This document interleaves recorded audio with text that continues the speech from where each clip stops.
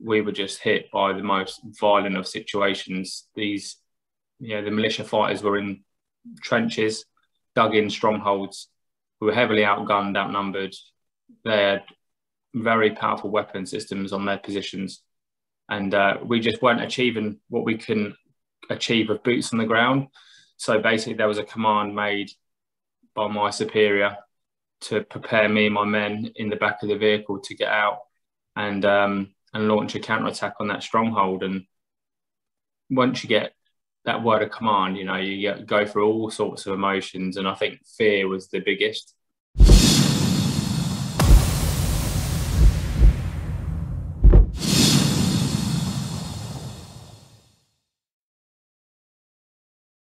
My guest today is Brian Wood, former Colour Sergeant, Princess of Wales Royal Regiment. Brian was awarded the Military Cross, one of Britain's highest awards for gallantry in combat. Brian's also the author of Double Cross, which we'll talk about later, and the subject of the BBC drama Danny Boy. Brian, welcome to the Freedom Pack podcast. No, thanks for having me on. Appreciate it. Thank you. So with every guest I ever had, pretty much 99% of them turn up at least 5 minutes late. You turned up on the exact second the clock hit the minute. Is that the military man in you? I think so. I think, timings are critical. They're not flexible. So if we're given a timeline, then we should meet that. And you should be early rather than late. That's just my philosophy. And I think, it is the military. We are educated to be 5 minutes before 5 minutes, which isn't a bad thing. And I carry that forward to my day-to-day business, really. Amazing, man. As I mentioned there in the intro, obviously at the moment there's the BBC drama, Danny Boy. How does it feel to have a drama made surrounding your story? Surreal, if I'm honest. Things like this shouldn't really happen to people like me. I volunteered to serve my country, went through a lot of adversity, but I'm not the only person to experience that. And then, to kind of have my life rights optioned 3 years ago, and then it to be played out on screen, most recently, it's just, it's an incredible achievement. I mean, I can't put into words what it means. I mean, it's just, it's been a journey, and I'm really, really pleased with the outcome. So it's good. We'll get into the story soon, but on the subject of the drama, how important was it for you to have an active role in putting that together and making sure that, it was as accurate as possible in certain ways? Yeah, I would never have agreed to do it otherwise. It's so important that the authenticity was at the forefront of everything that I did and what we stood for, because it's not only me that I was representing. I was representing the British Army, my regiment, and also the bravest of men who were on the ground with me during the Battle of Danny Boy. So it was really important. And also kind of more important was the aftermath of the battle, because, I was a trained soldier, I was a trained commander and leader, and was educated and given the tools to do that. But what I wasn't educated for was everything which followed. And it was really important for that to be portrayed how it actually was also, and the struggles that I had reintegrating back into normality after being war fighting for 6 months, because that's what it was. It was just carnage. It was, it tested me in every avenue capable to test a human. And I was tested again once I come home, because, being away from your family, I left my son when he was 4.5 weeks old. I came back after 6 months. I'd seen and did so much within that tour, and I never had any decompression. So trying to fit in was really tough for me. And I also tried to push harder into the family, to be this dad that I was craving to be, trying to sort of accelerate fatherhood, but it doesn't work like that. Looking back, I should have took my time. I should have been more patient. I should have spoke more.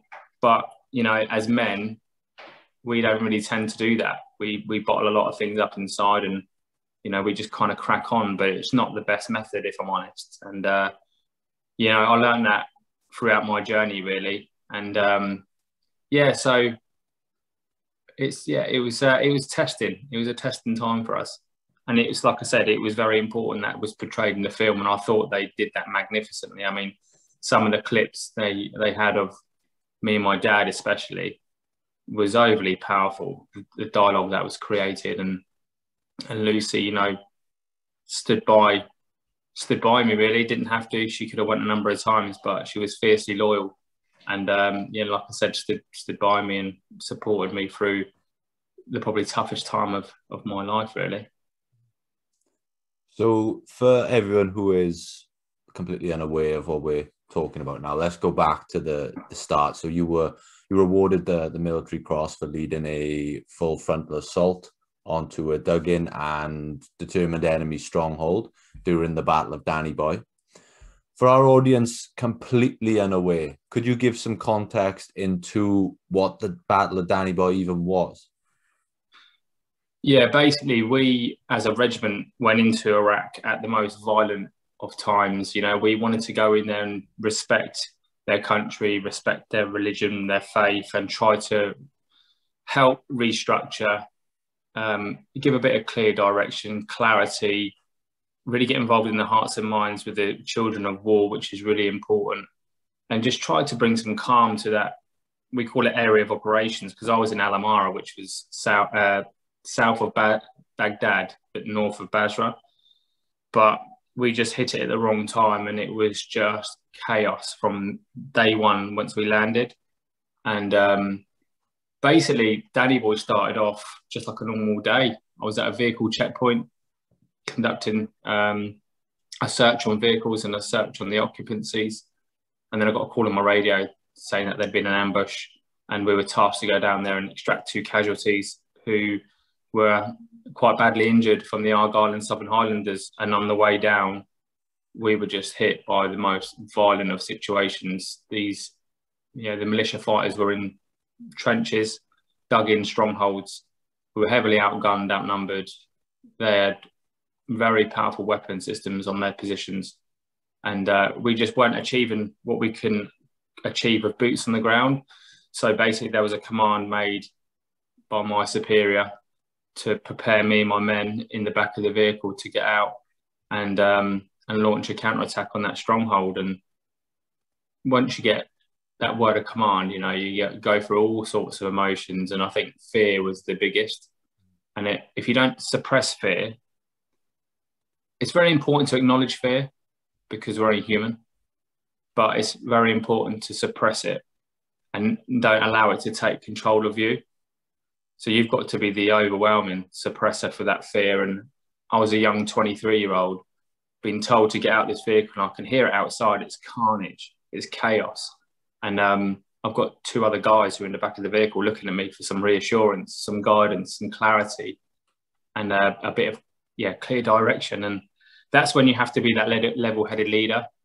You have to, I think, you know, give a bit of clarity, be calm in the moment, because when you're calm, it's quite infectious. If you're shouting and panicking and your hair's on fire, then that's very infectious. So it's very calm, and you give clear direction. And also as a leader, I was kind of one to be by example. So if I was going to launch, I was going to go first, and hopefully that would empower the other 2 to follow. And we were told to get out, and that's what we did. The door opened, and I tell you, when you watch Danny Boy, that moment when that door opens and they get out and go into that holding position, it's exactly how it was. You know, we went into initial holding position because I didn't want to get out of this armoured vehicle. It's so disorientating in there. It's boiling hot. I mean, you're at boiling point. It's chaos, the noise, it's just overwhelming. So to give myself a chance, I needed to go into a holding position that was going to give us a bit of cover from fire and a cover from view. Then I can do what we call an estimate. I can then estimate what is going on in front of me and how I'm going to achieve it. The end state, which was to close and destroy the enemy on that position. And we did that. We went to the holding position. We had a little conflab there. We spoke best course of action to take this position, and basically we decided to take it on kind of the greatest generation style, which was get up over the top and go across no man's land and hopefully achieve our aim. And that's what we did. You know, we moved as two teams, a team of three, a team of two, because there was 5 of us that were in this. There was 3 in my vehicle, then we were joined by 2 others, another commander. We were in this position, and then we decided to work as, like I said, 2 teams, a 3 and a 2. And that's what we did. And we started to get closer to the enemy, started to see them start to withdraw from their stronghold. So I knew we had the upper hand. We hadn't taken any casualties at this point as well. So we had a real good momentum and a good aggression and courage and true grit. And I think belief at this point as well, which is a big thing. And just carried that momentum through. And then on the approach to like close and destroy everything on that main position, they then all of a sudden, you know, surrendered and threw their weapons down, which then means that we have to change from lethal engagement to then rest and restraint. And you get a split second to get that right. It's really difficult, but we did it. A lot of confusion. There was so much trauma. Enemy fighters have been hit by 30mm, which, you know, you're not in a very good state when you're hit by that. And this is the first time I've been, you know, in and amongst it, close and personal like this. So it was, it was just kind of had to switch some moments off and concentrate on us on the ground. There was so many weapon systems around, trying to get them safe out of the reach of the militia who were now prisoner of war, and and try and kind of take in everything that had happened that day, which was a lot. And once we managed a little bit of control and we separated the enemy dead from the POWs, and that was the first time really I sat down and had a bit of a drink of water. And then my sergeant major turned up, and this is also portrayed in the film, and he asked me if the battlefield was clear, but I knew it wasn't clear because I'd seen militia fighters fall back and withdraw. So I said, it's not clear. And then he said, look, me and you are going to go and conduct a clearance patrol. And within 90 meters forward of this main position, we end up in another 2 engagements, like close and personal. And, them enemy combatants, they were killed in action from like a meter away. It was really close. And we knew that we were quite vulnerable. So we then went back to the main position. At this point, there was so many vehicles that had turned up. The quick reaction force had turned up. There was other areas that were aware of this, which came into our area. So we were heavily bolstered up at this point. And then there was a decision made from higher intent, which is like the bigger picture, a lot bigger than what I was. I mean, I was only a lance corporal, which is a junior commander. And there was a decision made that we had to now collect the bodies from the battlefield and load them up into the vehicles and take them back for identification purposes and DNA purposes. And it was just the worst thing I've ever done, if I'm honest. It was brutal. I mean, it's difficult enough to manage, you know, hand-to-hand fighting and taking, even though it was enemy forces' lives, it was still human life that you experience from so close away. You hear the last gasp, you can see what's gone into this enemy fighter, and it's yes, we get trained to do it, but not very many people get to do it so close and personal like that. So for me, it was a lot to take in. It was just, that was hideous to then go back and pick up these bodies and then load them onto the vehicle. Because like I said, some of them were in such bad shape, you were putting them in bags. It was horrendous. And then, we took them back to camp, and then the back door wouldn't open. And then one of the lads had to climb through, the bodies with a head torch on and open it. And the stench was just horrendous. It was just, that day was just, it will be forever imprinted in my mind and my headspace until my day on this planet is done. But I can manage it now, but, it still creeps up now and again.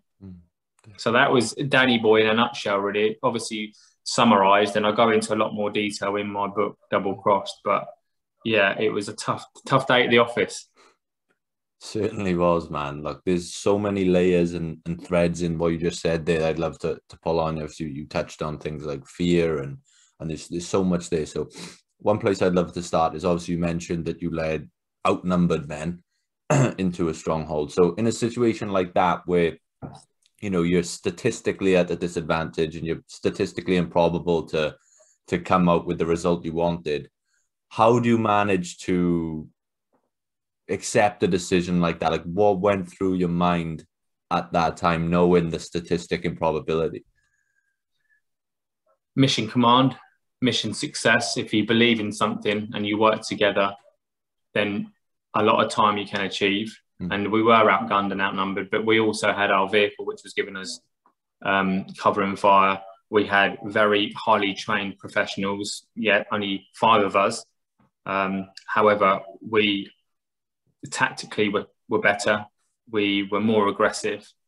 We had more courage, and we've got values. And we just had a great British ethos to get the job done without minimum fuss, but maximum capability. And I think that's what you get from British soldiers who are at the tip of their spear. And when we commit, we never sort of fall back. Once you commit forward, that's it. You're off and you're going. And that's kind of the ethos that we stand for, is once we get over this, once we launch over the top, we're then committed. So no matter what happens, we move forward. We don't go back. We know what we need to do. And that's why I think, we have the best military in the world. And, we are shrinking. I know that. However, we still have a massive effect because we're just trained at a very high standard, and we don't accept second best. And we understand the ethos around teamwork, leadership, vulnerability, inclusiveness. All of this is spoken about. And don't forget as well, we are operating with each other so closely 6 months prior to even going away on operations. So you get to know the inside and out of the person left and right of you. And it's not a cliche. I was prepared to take a bullet for the person left and right of me, because that's how it is in that situation. You're willing to give everything for the people that you're working closely with, and everything would have been left out on the battlefield. And that's what hurt me later on, that I was prepared to lose my life for my country and to lose it on that battlefield, because I believed in what we needed to do and what we had to achieve. And the odds were stacked against us, but they're only odds. It's how we can flick them odds to then make them maybe be a bit stronger on our behalf. And that's by kind of weighing up and countering what they've got. They had a lot of weaponry, but so have we. And we've got this 30 mil and chain gun. So that's a deduction straight away. They are rogue. We're very professional. That's a deduction. So all of this it happens sharpish, because you haven't got time to sit down in a boardroom and plan it and then go through some phases. We're in the moment. So you've got to make these big, bold decisions in extreme situations. And like I said, once you commit, you go. And that's how it was, really. And that's how, working with a really good, strong team that believe. If there was a chink in the armour, then it then can spiral. But there was zero chink, and we'll bang up for it. You mentioned that you were younger then than I am now, and you were putting your very young, short life in direct danger. Is that a case of purpose and meaning above everything? And how did you deal with the situation, knowing about the immediate threat of death? Did you even allow that to play on your mind at all, or is that just a recipe for trouble? Yeah, no one really thinks about that in the moment. I volunteered to serve my country, and I'm very passionate about this great nation. So I knew there was always going to be a risk when you go on operations, but you don't think about that risk too much, because it can have, it's a negative thought, isn't it? So you don't want to be involved in that. What you've done. You've chosen this career path. You're now in foreign fields, and you're fighting every day for your life to try and get some normality back to this country. And so I didn't allow myself to get sort of swept up in them thoughts. I was very passionate about what we needed to achieve, and I was a very inclusive leader, wanted people's thoughts, you know, because there was so many good ideas and people are trained at different levels, and it's really important to get from the lowest to the highest information. And yeah, you know, age, when I look back now, I didn't even think at the time, bloody hell, I was young. Now I'm 40, I look back and think I was a young dude making some massive decisions in extreme intensity. But in the moment, I was trained for that, you know. So yeah, it's difficult because it's always easier analysing the past because you put on different spins on it. But in the moment, you know, I was a young commander with responsibilities, and I was given a mission in command and an end state, and I had to go and meet it. And we have to just buy into it. If there's questions to be asked, ask positive questions. And, you know, if you need other sort of steers or more meat on the bone to the plan, then you ask them questions and don't be afraid to. And even in the most, you know, violent of situations, you're entitled to have that cigar moment. I call it a cigar moment. So you're not knee jerking. You're taking your time, even though you're overwhelmed with pressure. You can still take your moment, pause 2, 3, and then you can go back in the game. So yeah, it's just one of them things that we're soldiers and we're given responsibility, and yeah, regardless of age or, you know, what situation you're in, you've got to rise up to that. You said that before, I've heard you say before that there's no greater leadership challenge than motivating men to put their lives on the line. Yeah. What are the sort of core values and traits of an effective leader, do you think? I think integrity with your men. I think honesty, being approachable, so that if they feel that they would like to speak to you or be open, then you should have that. Obviously, there's a fine line, clearly, because when you're a commander, you have the final say. Infectiousness, unstoppability, if that's even a word, just that unstoppableness to, we will get the mission done regardless. We've got contingencies, we've got courses of action. We just need true grit, courage, and ultimate determination with a bit of discipline. Brilliant ingredients. And that's what it is. It's when you're an infectious leader, when you are by example. You know, I was never prepared to ask my men to do something that I'm not prepared to do myself. Never. And they knew that anyway. That's how I grew up. That's how my dad educated me. You know, if you're going to gain respect, that you do every hill rep session. You know, instead of being stood on top of that hill telling people to do 10 hill reps, you do 10 hill reps because you're a leader. You by example. You get out of that vehicle first because you're that leader.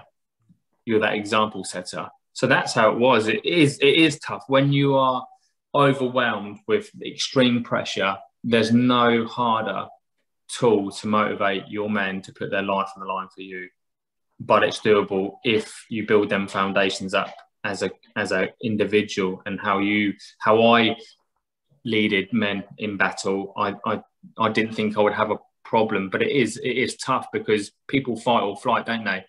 It's in the moment. Are they going to get out of that vehicle, or am I going to go alone? You know, I was prepared to go alone, and I don't just say that. I was getting out of that vehicle regardless.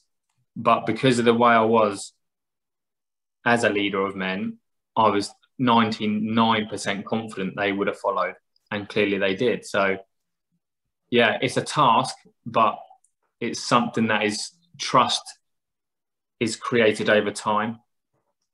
And if you're willing to be that, you know, approachable leader, you're inclusive, you're, you know, like I said, by example, and you try and do things the right way, I don't think you would have much of a problem of achieving what you need to achieve. But obviously everyone leads differently and everyone has their own point of views, but it's worked for me over the years. What narratives went through your mind during that battle, and were there any moments where doubt creeped into your mind at all, or is that something you didn't let in?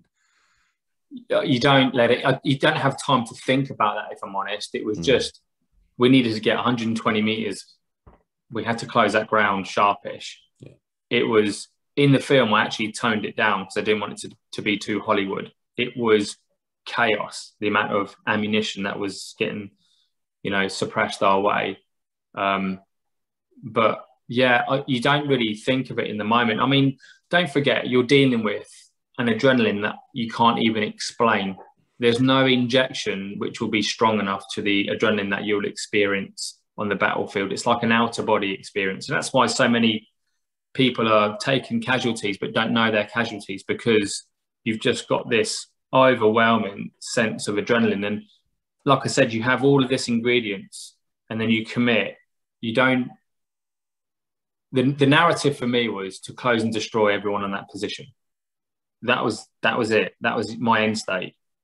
And that's what we tried to do. Clearly they surrendered, and then in a split second, the narrative changes, because rules of engagement, lawfare, clearly. And you've got to react in the moment. Like, flexibility is a principle of war. You can plan. As soon as it goes chaos, things will change in the plan. And that's why you have contingencies and courses of action. So yeah, in that, it was just commit, invest in your team and go. And then, clearly when you have time to reflect, you think, I could have done this different. I could have did that. But the bottom line, I'm sat here speaking to you. So I done something right, and we done something right. You mentioned how great the training is in this country's military, but can all the training in the world, can that really prepare you for a situation like that? It can help you, for sure. It can prepare and help you, but it's down to you in the moment. Yeah. That's what it's about. It's down to you in the moment, fight or flight. But because I think it's easier to get the job done when you're with your team and you see daily acts of courage, daily acts of commitment, determination, values getting displayed at the highest level, selfless commitment. These are displayed daily. So I think it's another added ingredient to use as a tool to get the job done. So, I think the training is there to give you everything that you need to go to war. And then it's down to you as an individual, because you're never going to know how you're going to react until you're in that moment. When it is chaos, when it's confusion, disorientation, it's down to you. And you need to grow up sharpish. I was probably your age or a bit younger when I was cutting about on the battlefield, thinking, I've grown up about 10 years in the space of 3 minutes, because you just have to, because if you don't, you're going to become a casualty, or you'll be killed in action if you try and do things not the right way. Yeah. Are there any lessons from that day that you carry with you in everyday life now?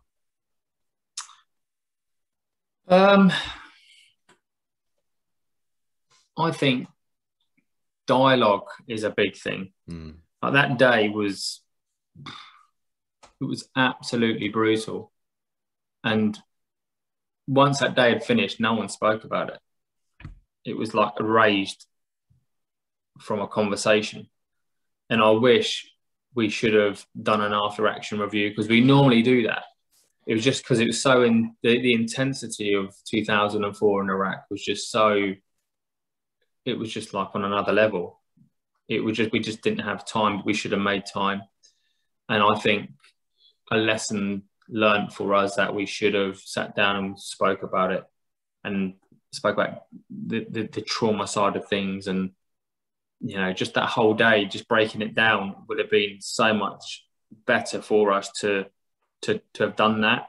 And I do that moving forward. So that's what I've learned, for not to hold things in. You've got to create some dialogue and talk about legacy, life-changing, like trauma and extreme trauma, is you being exposed to abnormal events which are going to leave scars, and that's an imprint, isn't it?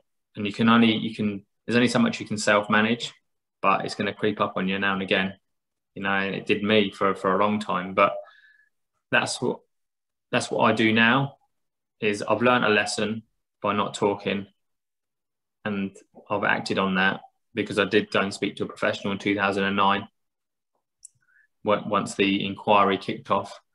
There's too much pressure for me really to manage on my own. And then I then went back to all the legacy stuff in 2004, and it's just the best thing I'd ever done. So for me, it's, you know, creating dialogue, not being scared to speak about some of the pressured situation that you've been in, or stuff that has affected you. You know, if you talk about it, it's a problem shared, isn't it? So yeah, moving forward, I always talk about some of the problems that we're facing. So yeah. What advice would you give to people on the process of handling fear? What is your approach and process to fear now? And yeah, is it about just having that cigar moment, as you mentioned before? I think you've got to acknowledge fear. Fear is, you know, it's around us. It's what stops people from achieving their dreams. It's what stops people from going for their goals, because they're scared of failure. You know, they're scared stiff, and there's so much fear about taking a forward step because it's in the unknown. And it's so important to acknowledge that, definitely. However, there is ways around it, and you've just got to be bold enough and commit. I think, you know, the cigar moment is like, for me, you can hit fear from all different angles. You know, it's doing a skydiving, that's fear. It's reacting to effective enemy fire. There's going to be an element of fear. There's fear of starting your own business. There's so much, you know, around fear. And for me, I just think, you know, the biggest thing is acknowledge it. There is a way around it, and you've just got to try and figure that out, and then commit. And then in the most extreme situations, is you have to allow yourself a bit of time process to understand what it is, suppress the fear, understand your mission command, and then launch, and then just commit and go. That's how I deal with it. I'm no oracle. I'm not you know, I haven't got a pamphlet on this, you know, Woody's pamphlet of fear. It's just what I've done. You know, I started my business, Keep Attacking, in a pandemic. There was a lot of anxiety and fear, but I was like, risk versus reward. You know, I'm going to go. There's fear. I've got a family. I've got a mortgage to pay. But I'm going to go, and I'm going to commit, and I'm going to make it work. And there is a lot of fear there, but you acknowledge it and then punch forward. As covered in the book Double Cross, you were falsely accused of war crimes. When you first found out, what did that do to you mentally? Yeah, that was a tipping point for me to go and speak to someone. So yeah, it crushed me, because I like to think I'm a man of honor, and we achieved so much that day. I mean, it was, you know, that day will always be, you know, the biggest day of my life, for sure. And we were awarded, you know, I was awarded the Military Cross, went to Buckingham Palace with my parents and my wife. And then, you know, 5 years later, then this public inquiry being launched, it going into all of the press, Panorama, newspaper. So all of a sudden now my integrity is in question, and I'm a man of values. And that was the hardest thing. And, you know, there came a point where it was just too much pressure. I hadn't dealt with the legacy stuff, and this was just the tip of the iceberg. And I was just like, I need to go and get some support, because I'm in a bad way. So yeah, it punished me, the allegations. Where did you find the sort of resilience to sort of power through and deal with those and clear your name, because it's almost like you were asked to fight the second battle all over again? Yeah, it was a harder battle as well because, like I said before, you know, I knew how to be a soldier, but I didn't know how to deal with all of this on home soil. You know, I was getting accused of these barbaric war crimes, murder, mutilation, mistreatment. I was like, how? I was in like complete full-on ambush that, you know, was triggered by the enemy. We countered it. How all of a sudden now am I getting accused of these barbaric crimes? It's like, I just couldn't understand it. But every day I had to get up, I said, draw the curtains back and move forward and attack the day. That's what I always just say. Attack the day, keep attacking. Attack the day, keep attacking. And attack and attack and attack. And that's what I did daily. And it was harder days than others. Sometimes didn't want to get up. Sometimes I just couldn't be bothered to read what I was reading in the press or read some of the messages that I was receiving. Is this true, what I'm reading in the newspapers? So all of a sudden, I'm like having to justify myself. But I didn't allow myself to play victim. Could have been easy just to say, well, you know, this is unfair. And it was, but I wanted to go on the front foot. And I knew that we were all innocent. And we just had to, show up each day and try and squeeze a positive out of such a negative situation. This went on for 5 years. So it's a long time to revisit statements, to go into interviews all the time, to get cross-examined, to go into the dock. It was like a lot going on. But you're never out the game if you're willing to go the distance, you know. And there was times that I was exhausted physically and mentally, but I kept attacking, and that's what it's all about. You mentioned the business you started in lockdown. Obviously, there's the book, there's media duties, there's the film. It's quite a shift from, you know, your career. So what lessons have you carried through with you from your military career to the corporate world now? Oh, there's honestly so many. Military give you such a great foundation of understanding and dissecting leadership, understanding and dissecting values, which sometimes are wayward at the moment. People, you know, aren't really aligned with their values, and I think it needs to there needs to be a I wouldn't say re-education, but people need to look at their values a little bit, you know, more closely. And I was just very lucky to be in an environment where you're educated to each value. It's dissected, and like understanding timelines, understanding command and control, understanding pressure, understanding mental and physical fitness. You know, all of these are what the military have given me. So I'll just extract that straight into what I'm doing now. So business planning, you know, your timeline, which is a 1 to 3 to 5 year plan, what that looks like, how am I going to get there, how am I going to achieve it, what potential hurdles I'm going to come across. You know, all of this is exactly the same as planning or similar a deliberate attack on a position, because you have to plan. And I've learned so much from the military that I'm fortunate enough to definitely implement some of the stuff that I'm doing now in business. And I'm learning. I'm no entrepreneur by any stretch. You know, I'm just Woody, who served 17 years in the military and now runs his own business. But it's definitely helped me for sure. I mean, the energy, the drive, the passion, the message that the business delivers, I'm just so invested in it. And then everything else, the other tools that I've got, I kind of just, put that on paper. And it's definitely helped me so far, and it works. But, you know, I'm still figuring it all out myself, you know. And I've made so many mistakes. I've learned so much. And it's definitely harder than what I thought being a business owner. It's different types of pressure, but I'm really enjoying it, you know, and long may it continue. We've had quite a lot of military guys on the show. Obviously, from the UK, we've had Ollie Alton, Mark Billingham, Dean Stott, Jay Morton, and they all talk about identity. And it's interesting because this seems like a sort of a worldwide problem, because even with our American military guests in, General Stanley McChrystal, they all talk about how, as a military man, your entire identity is tied into that career.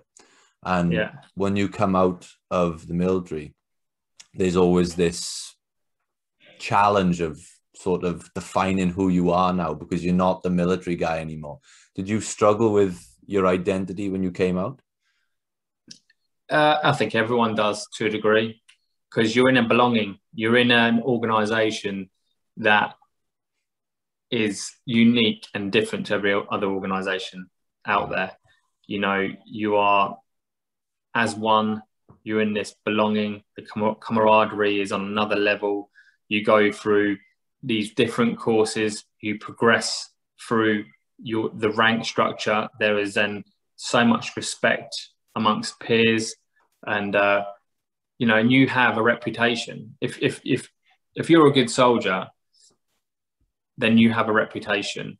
You are known to be this charismatic leader, this punchy operator, and someone who's gone above and beyond in their military career. So you are kind of at the top of your game. But in Civvy Street, them titles don't matter. Having a military cross, being a colour sergeant, being involved in the Battle of Danny Boy, that's irrelevant. But in the military, that's gold. That's like quite a bit of a gold standard. So when I come away from it, it's like, yeah, who am I now? But I quickly, understood that I need to re-identify myself. Purpose is the biggest thing, because in the military, you are given clear direction. Everything's pretty much, written down for you, where you need to be, what time you need to be there, what kit, what equipment, and then you're with the lads, done. But when you come away from this, you're on your own, and you haven't now got that purpose, because what is your purpose in life? You've been involved in some of the most extraordinary events within the military, being like going away into theatre of war, being tested to the extreme, with leadership and with everything else that comes with that. And now Civvy Street, there is not a threat. You've then given everything up that you stood for. But I said this before, you can't play victim card. You've got to figure out your purpose. You've got to, what makes soldiers tick, in my opinion, is having a structure and having a purpose. Two basic things. It makes you tick. So I knew that made me tick. So I had to find that sharpish. And then your identity will follow on from that, I believed. And then, yeah, I wouldn't say I was fortunate, because I worked hard to get what, to what we've got now. So it's definitely a struggle though.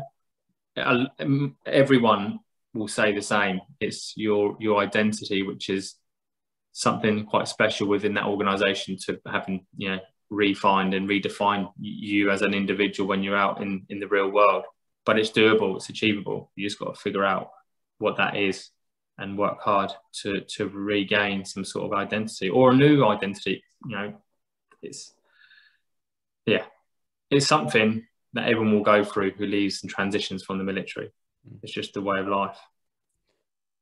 I have 3 final questions that we ask every guest to finish. The first one, we've referenced Double Crossed a few times now. Obviously, your book has impacted so many people. But for you, are there any books or authors that you've read throughout your life that have had an impact on yourself? That's a good question. A lot of books. Shoe Dog.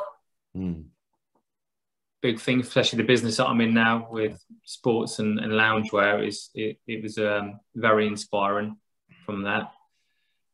Military books. Bravo 20 was, back in the day, was a big read of mine. I remember that happening growing up. I've recently done a podcast with Chris Ryan as well. So yeah, I read that from cover to cover. But there's the lads that you've just spoken about, they've all released books, you know, and you'll be able to extract some incredible life lessons from all of them, from Jay Morton to Mark Billingham to Jason Fox to Dean Stott. You know, the guys at Ollie Ollerton that you mentioned, they're all distinguished authors in their own right. So, you know, you can for sure get on them books and sort of educate yourself with the whole military side of it, but also there's some great life lessons within them books as well. So yeah, there's a few. If you had to sort of distill your life lessons down and you were given the opportunity to broadcast just one little message or one lesson that every person on the planet would hear, and you think everyone can stand to benefit from hearing this, what would Brian Wood's message to the world be?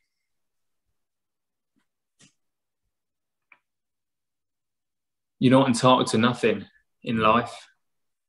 You know, you've really got to work hard for it. And if you want to achieve, you've got to go and earn it. That's a big philosophy. That's what I was educated with my dad. You know, you're not entitled to anything. You have to work hard to achieve your goals and to achieve your dreams. You know, they're not just given to you. Talent alone is never going to be enough. You've got to really graft it. You've got to, you know, attack each day with a purpose. That's my statement. The last question I have for you today, the answer to this could be anything. It could be, you know, it could be family, it could be friends, it could be a career. But for Brian Wood, what makes a life worth living? My family. You know, they are everything to me, and they're like so many families out there who have gone through some tough times, adversity. You know, they have been through everything with me, and they're still here, and we're the happiest we've ever been. So yeah, that's a life worth living, is look after the people that support you and love you, because they're the people that will look after you and support you when you most need them, and it's family. Beautiful. Brian, let these guys listening know where they can find yourself online, find your business, your book, the film. Let them know where they can find you. Yeah, just all social media platforms. Brian Wood MC, Instagram, Twitter, LinkedIn, Facebook.